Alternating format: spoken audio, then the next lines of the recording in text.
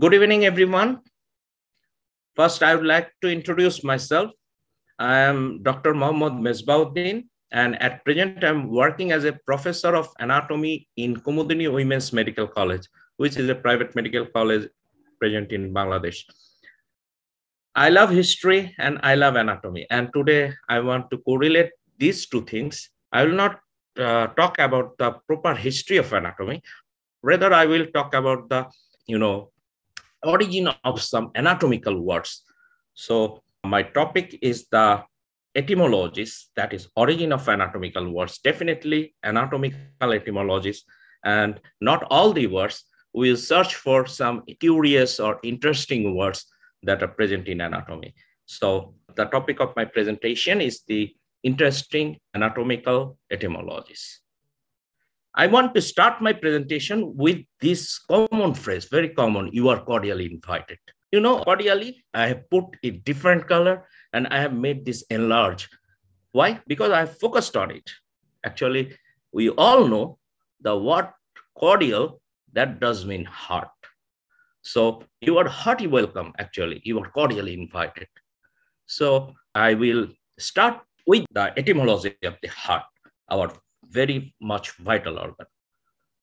Heart actually is an old English word that has come from the word hearty. And this is a very much, the layman's term or general term. Everyone knows about it. But you have to know, as a medical student, while learning anatomy, you have to know two other terms that also means heart. So, this one is the core. We have started, you are cordially invited. So this core is actually coming from the Latin root, and core means heart. And another one, more technical one, is the cardia, that has a Greek origin. Let us find out the structures which are present in our anatomy of the heart, that have core or cardia in it. Let's start with the core. Veni cordis minimi. The core is there. That is the cordis, that does mean heart. So the tiny, minute veins that are present in the wall of the heart, we call this the veni cordis minimi. Another structure, incisura epicis cordis. Actually, it is a point. It is a slight indentation near the apex of the heart. So incisura, that does mean an indentation, epicis near to the apex or apex. Cordis means heart. Now we know cordis, that does mean heart. Bulbus cordis. While studying development of anatomy, you will find that the primitive heart tube has a bulbous upper end that looks like a bulb, dilated portion. So this bulbous portion of the heart is known as the bulbus cordis. So these things, the core, Latin origin, that means heart. On the other hand, we already mentioned this is more technical, more widely used. The covering of the heart, this is known as the pericardium. We also know myocardium, endocardium, and all these things. The nerve supply of the heart, the sympathetic, parasympathetic, they will meet with each other to form a plexus. We call this the cardiac plexus. While studying the venous drainage of anatomy, you will find the great cardiac vein, middle cardiac vein, and all these veins. So cardiac veins. And you are going to a doctor of heart doctor, you are searching for a heart doctor. He is actually a cardiologist.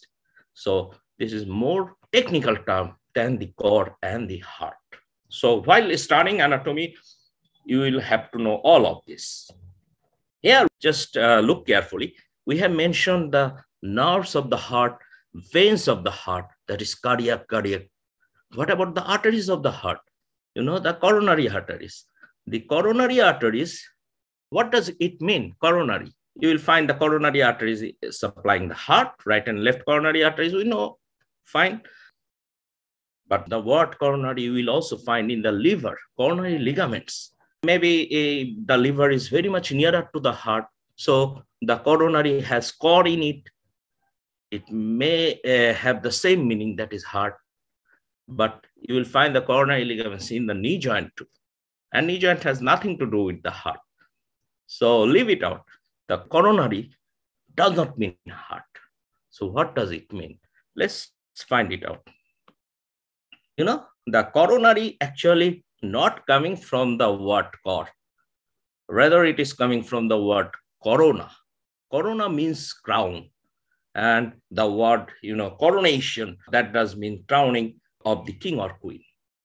This is the picture of the Queen Elizabeth II. And she was crowned, and that is coronation occurs in 1953. So this is corona. That does mean crown, not heart. Cor means heart, corona means crown. That is the difference.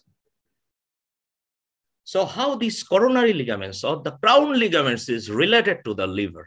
Let's see. The superior and inferior layer or anterior and posterior layer of the coronary ligaments, it looks like, if it is the liver, the right lobe of the liver, it looks like something encircling over the right lobe of the liver like a crown. So it is named coronary ligament or crown ligaments. Let's see it in the heart. The right and left coronary artery at the upper end, they will also encircle the heart. If you put the heart like this, and you see the yellow portion, this is the right coronary artery, and a branch of the left coronary artery will meet posteriorly. And ultimately, it looks like something encircling over the heart. So it is known as the crown artery of the heart or the coronary artery of the heart.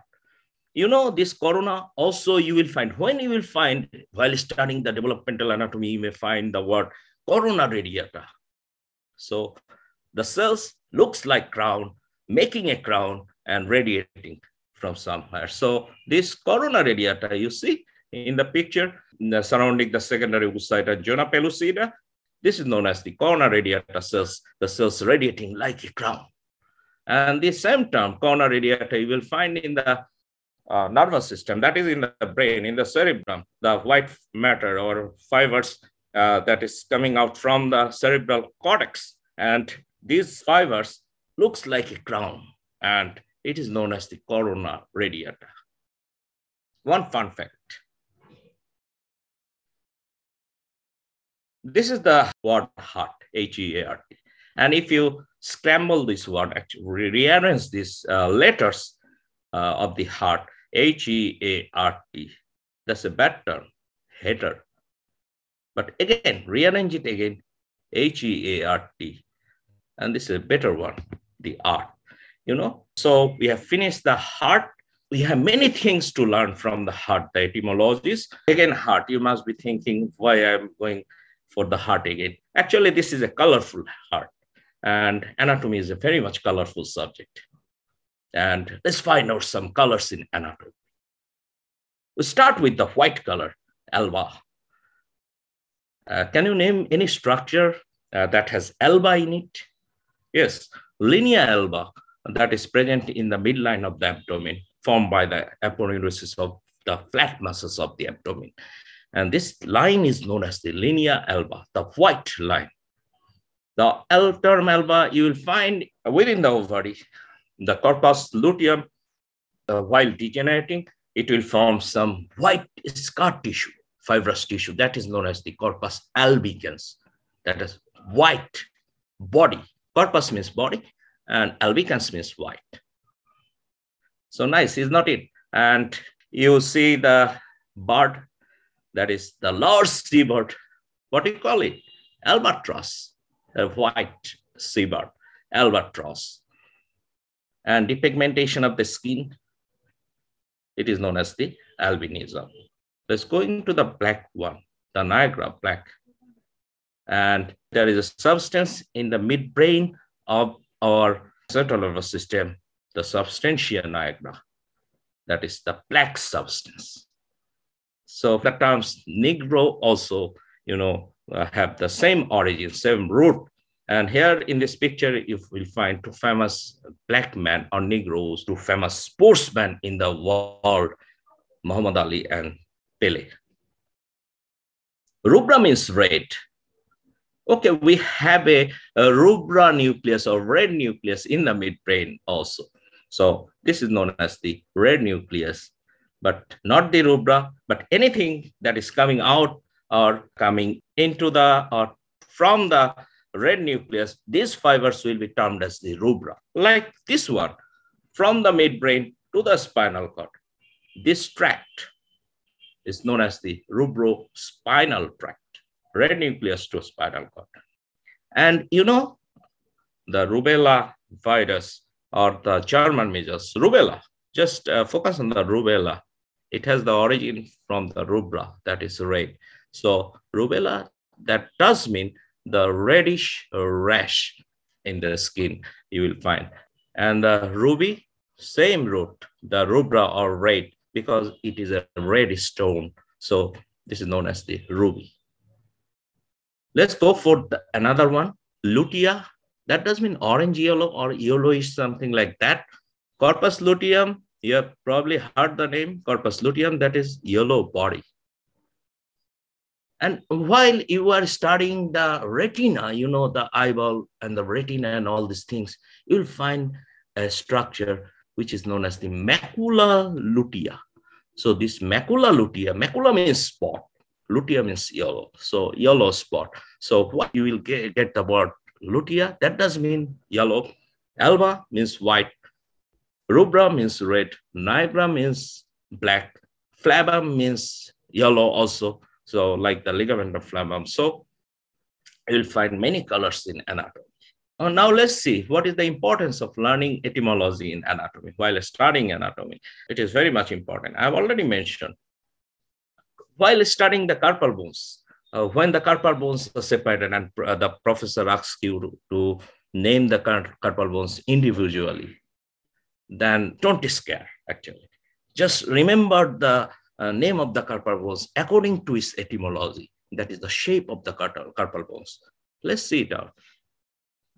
Number one, scaphoid. Scaphos means boat. So it is named as scaphoid. I am like a boat shape. So my name is scaphoid. I am a lunar shaped, half moon shaped. So my name is lunate. I have three corners or three angles. My name is triquetral. Tri means three. Quetral means angle. I am P-shaped. So my name is pisiform. And next two bones, you know, these are trapezium in shape. So we are named as trapezium and trapezoid. One is bigger, one smaller one. I have a head. So my name is capitate. You know, a capitate, capital, the head of the state. So all having the same term, that is the cap or head, capitate. And hamate, I have a hook. So I have come from the Latin word hamulus or hamate, having a hook like this. So, you know, while having a hook, it is hamate. Having a head, it is capitate. Having boat shape, I'm scaphoid like this. So my message is that while studying anatomy, make it more comprehensive, make it more simple, and make it more interesting. Thank you very much. Thank you, everyone.